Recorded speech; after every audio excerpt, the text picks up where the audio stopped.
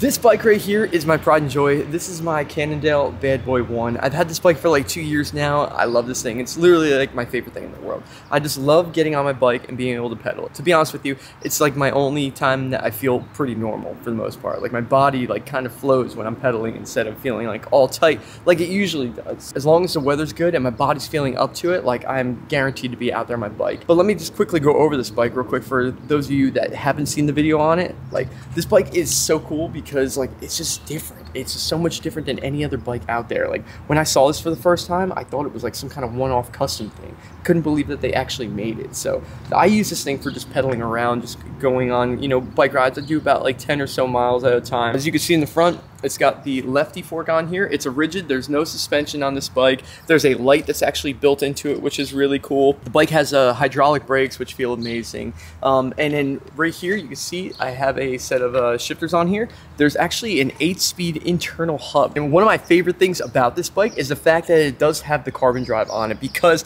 having this belt, it is so smooth. You don't have any kind of clicking of the chain. It's just perfect to pedal around. The smoothest thing ever. I'm like such a big fan of the belt drive, but I do have a little bit of a complaint in it. There's only 8 gears in here, and when I'm in my highest gear, like, and I'm going downhill, like, I feel like there's so much more that I could be doing speed-wise. So I've been wanting to change it out, but I don't know anything about belts. I don't know anything about belt drive sprockets. So we had to do some research, and today we are going to make an adjustment. We ended up going on one of our suppliers. They didn't have a lot to choose from. It looked like they were out of stock on a lot of things, but we were able to try to piece together a kit to try to make things better. So as you can see over here in the front, this is a 46-tooth sprocket that's in the front here. Now in the back, this is a 22-tooth sprocket. I tried to lower this by like 1 tooth and to see if that would make it better, but there wasn't any available. So we had to do the next best thing. We're going with a 50-tooth carbon drive sprocket. So it's going to be 4 teeth bigger. So this should definitely make it a little bit better. But we had to switch it out. We had to go for a different belt. And this belt right here, it's the same exact brand, but it's a different model of it. Like this would be the nicer belt technically. Like this is the CDX one, and this one isn't the CDX, but it will be sufficient. It does work on it. So now if you look right here, boom, 113 teeth. So there you go, 113 teeth. And then since we went up on 4 in the front, we figured we would try to go up same on this one. And what did we end up going with this one? I can't even remember. Oh, there we go. Yeah, this is a 118 tooth. So it's a little bit of a difference, but there is a little bit of real estate that we can work with back here to adjust it. So we're just going to try it and see if this works. But the whole goal with today's video is to see how much better this thing will perform. And the way that we're going to be testing that out is I have my draggy. Where's it at?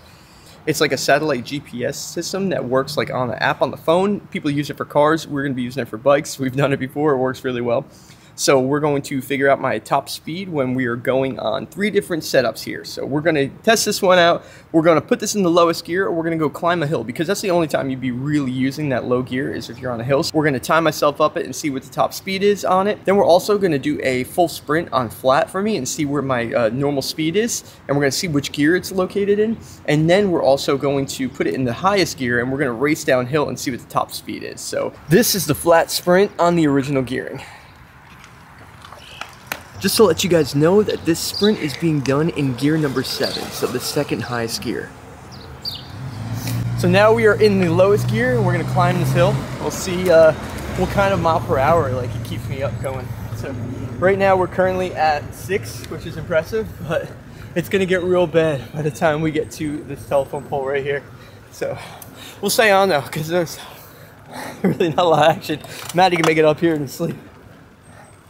But look how many times I'm pedaling. Like that's a lot. This is a really small gear, isn't it, Matt? Like for what it is. I mean, you're going. That's. What is it? Is it too much? Like too much cadence? Usually I like standing up. So yeah, you like to pedal hard though. So I'd be barely going anywhere standing up. So that's my usual go-to at least. But right now we're at 5 miles per hour. I saw a 6 flash there. I don't know if I fully believe it, but. I don't know. I'd rather be standing up pedaling though. I could live without this gear, I guess that's what I'm trying to say. All right, we're going for high speed right now. Let's see if we can get this thing going.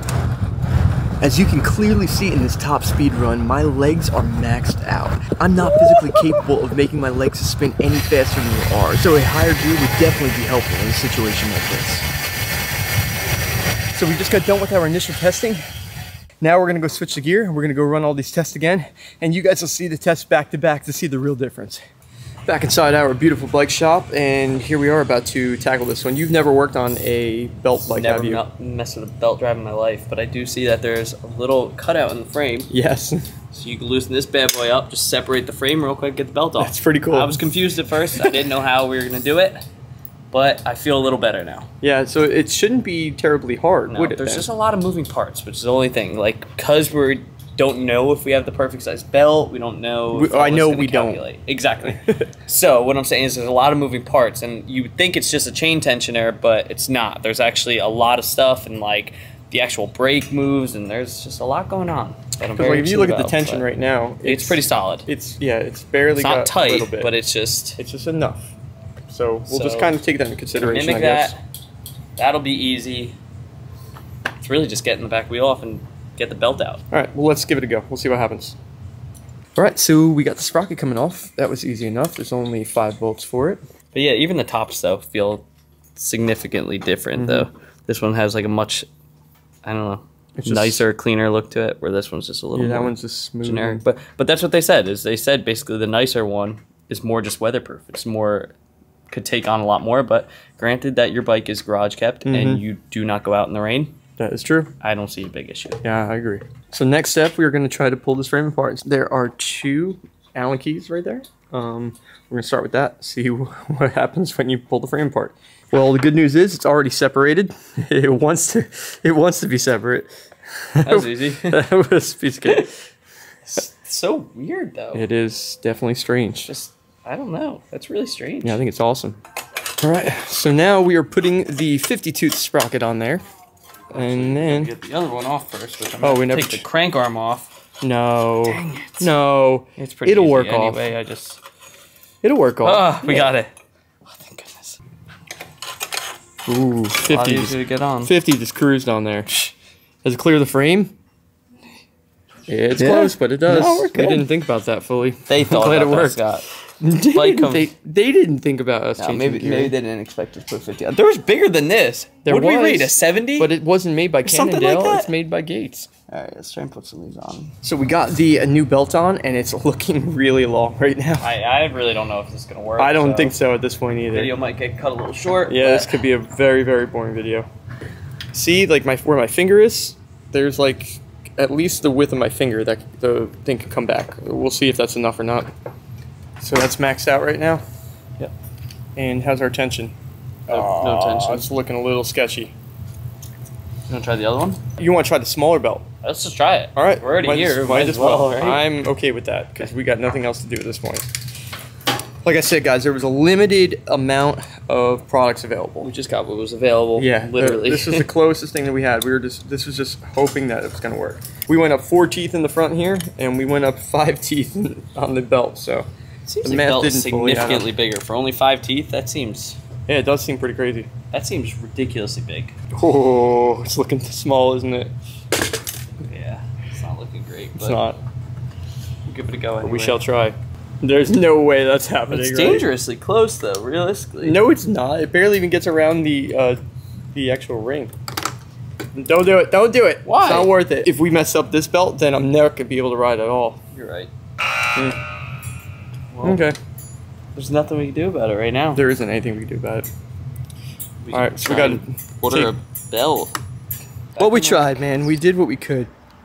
But the truth is, man, I'm as much as I want to complain about the gearing, it's pretty good for what I'm doing on a daily basis. I just wanted to get a little bit more speed downhill. That's all I wanted, man. We will get you that more speed downhill, Scott. Eventually. Mark my word, I'm going to go order exactly what you need right now. You don't know. I'm telling you, I'll order it right now.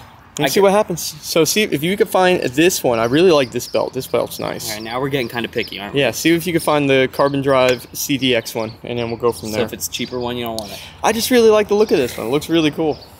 My bike is, like, this is my favorite thing in the world, this bike right here. So I just want to keep this thing jiving as best as possible. And Maddie ended up fixing my disc because it was rubbing, which I had no idea about. So I am going to be going extra fast. You're already going faster than you were when you got here. I know that. That you is had true. so much resistance on there that you might as well had 9 gears. because it was already giving you that extra resistance you were looking Yeah, it's for. kind of crazy. The truth is, I'm just happy to be able to ride my bike. This is the best thing I have going on in my life when it comes to just doing something on my own. I just love the way it feels to pedal, and I really look forward to it every single day. And a beautiful day like this, I'm definitely going to go out riding. So guys, hope you enjoyed this video of us trying to do this. We love bikes in general, and just to be able to learn about the belts is definitely a plus for me. But hopefully we'll be able to get the new parts eventually, and we'll see what my max speed is down White Street. So guys, we'll see you in the next video. Peace.